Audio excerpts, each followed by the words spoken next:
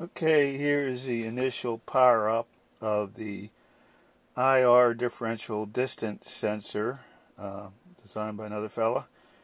And I'm prototyping it, cloning it just as check it out. It sounds interesting.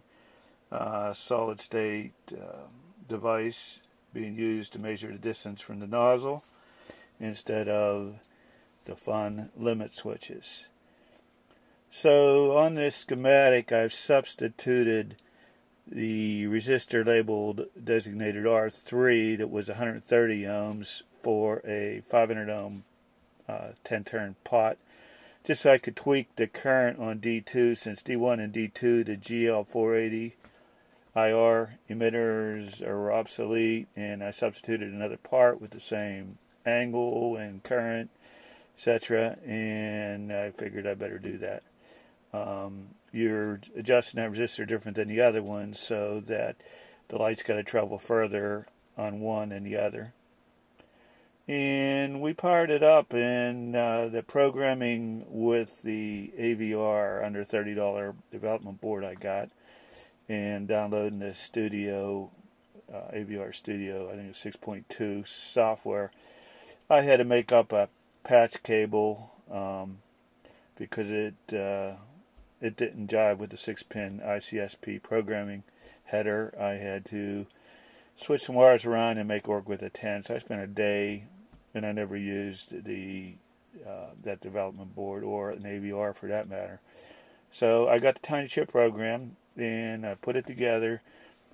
I have on the right side of that board, you can't see it's blocked by a piece of white cardboard, is the two IR emitters, and underneath that's a little black photo transistor and IR receiver. If I take that cardboard away, that little red LED on the left is lit, and that is should go out whenever you're in what I'm calling the sweet spot. So here's the bed moving forward toward the reflectors, and goes out right there, and then as I get closer it goes back on again.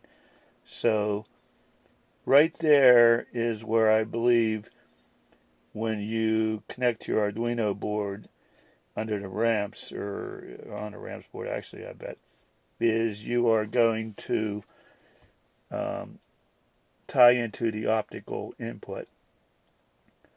And this only has one output and has 5 volts feeding it from the ramp board. So what I want to find out is, since I am really shitty with code, what I want to find out is that output is it an analog output, or is it a pulse width modulated output, and the software, the code, is counting pulses. My guess is the number he's saying, 562, is a sweet spot. Maybe 0.562 volts, and the 1000 might be you're too close, and 400 and some might be 400 millivolts, 0.4 volts, which might mean you're getting too far away. Speculation, don't know. But I will continue troubleshooting this. I expected to have this done Saturday, but we got going brakes on our truck and calibers and the rest of that crap. So anyways, it's looking good so far. You'll notice if I pull this piece of cardboard out of here, I would have thought the light would have went out. So there you go.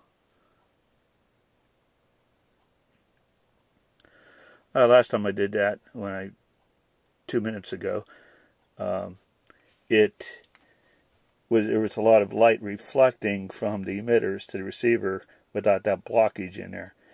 And the fellow that designed it said that that large electrolytic cap in the center had two purposes. One was, of course, your filtering of your power, for your power supply, especially long leads. And the second reason is it's a mechanical block of the IR to separate that from stray going over and giving you triggering all the time, which I had.